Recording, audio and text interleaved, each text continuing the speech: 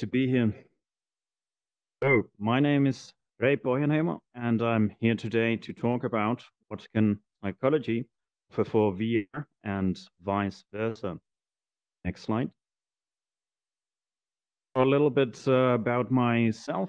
I have a background in psychology, so I did my master's at Lund University in research psychology. Then later on, did another double master in interaction technology and human computer interaction, the University of Twente in the Netherlands and Université Paris-Saclay in France, respectively. And combining these led me to co-found company Ameliate, where we build psychological applications for VR. Next slide. So when I started approaching this issue, what's the interaction with psychology and VR? I narrowed it down to what psychological science specifically can offer for VR, and how VR as a method, what it can offer for psychological interventions. Next slide. Start with psychology for VR. Next slide. What I think is quite important, what psychology can offer, is the psychological methods, starting with human factors, of course. Since we're designing applications that are not just 2D screens, we have to think about ergonomics as well. I think this field is very valuable when you're trying to design applications that, well, first of all, don't make people too nauseous, but also make the experiences enjoyable. And then we have research methods. So just the tradition of using within subjects or between subjects, pre-test, post-test, to make sure that you are doing what you want to achieve with applications. Then you, of course, have measurement tools. So if you're developing psychological applications, for example, you should have a depression inventory if that's your target. And last but not least, there's validation, which kind of combines all of the previous ones. What inferences can you draw from the psychological data you're getting? Next slide.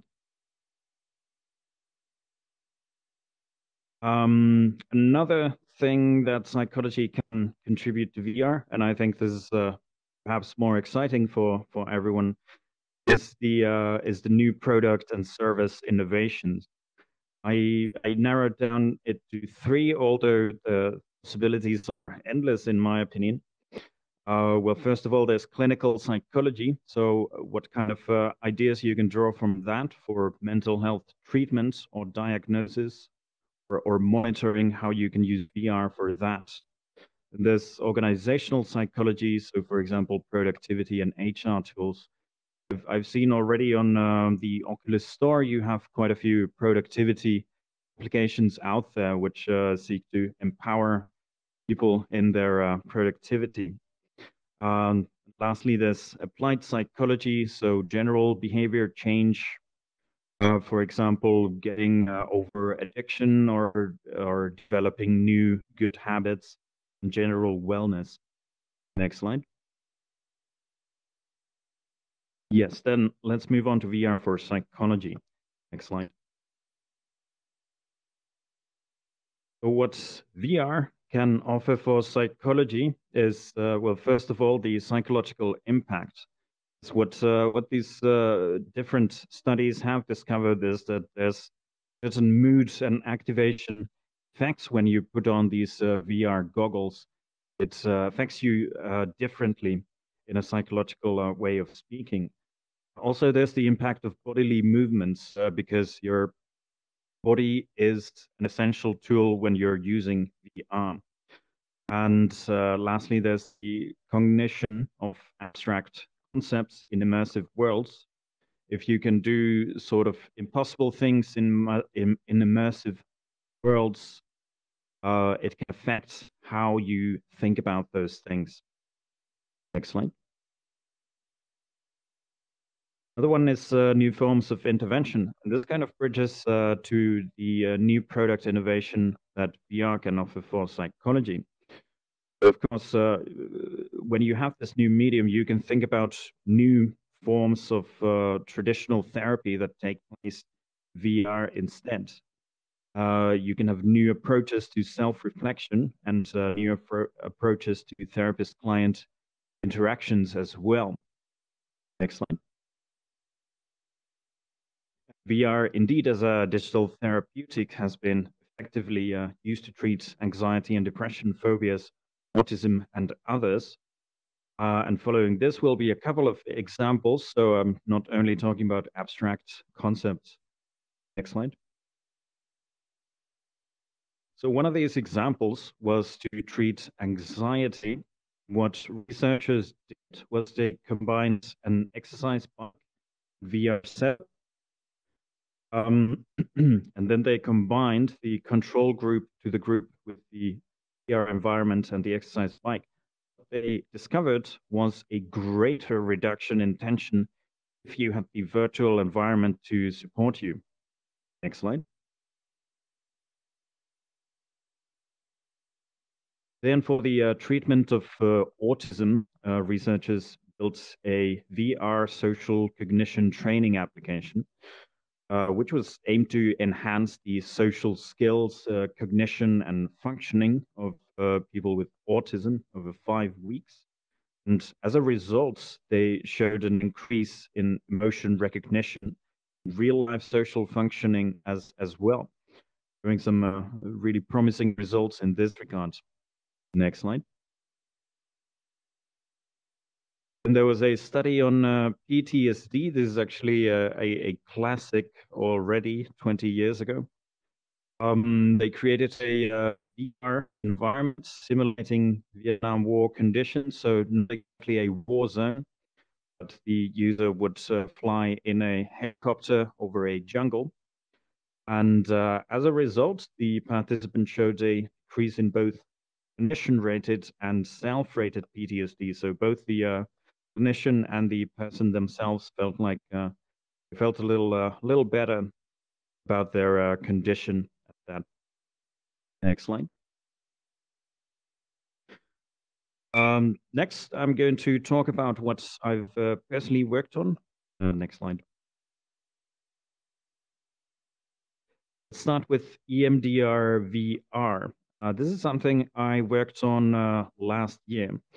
And well, EMDR in a nutshell is a technique where the treated people move their eyes back and forth. This is used with treating traumatic memories.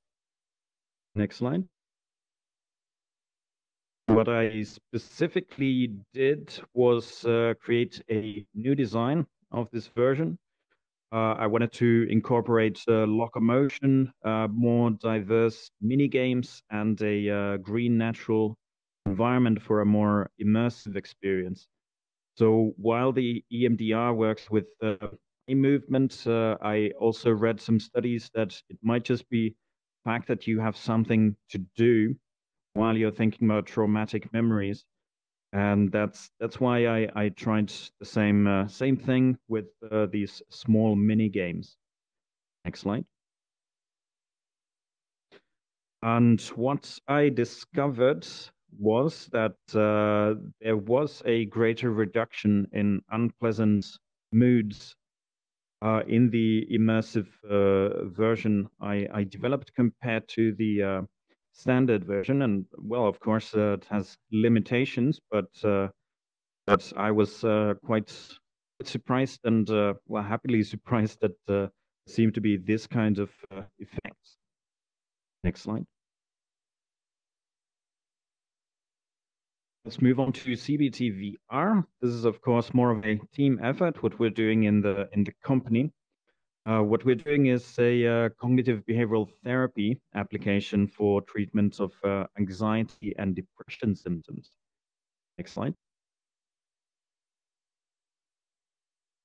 CBT, or cognitive behavioral therapy, in a nutshell, is an active form of therapy where the person is challenged to to think about their cognitive biases in a new way, therefore change their negative thinking patterns, effective against anxiety and depression, among many others. Next slide. What we designed was this CBT VR Lite, which is specifically designed for people with little or no experience in VR. It is still it's a new thing, and a lot of our test users were using VR for the first time. So we wanted to make it simple, easy to approach. It focuses on identifying cognitive biases, and then it includes a distress assessment. Next slide. Here you see a short video demo.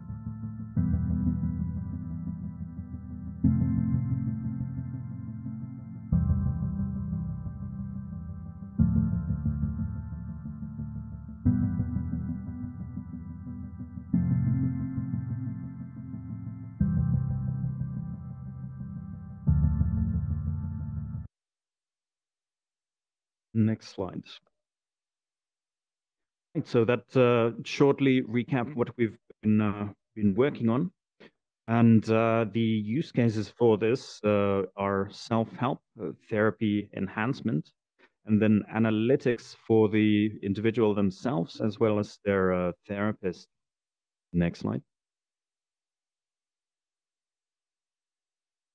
And what we've discovered in our user tests so far is kind of a similar effect as in the EMDR VR research, as well as research what we've been doing on our web application Reflect CBT. So that users show a decrease in unpleasant moods after using the application. Next slide.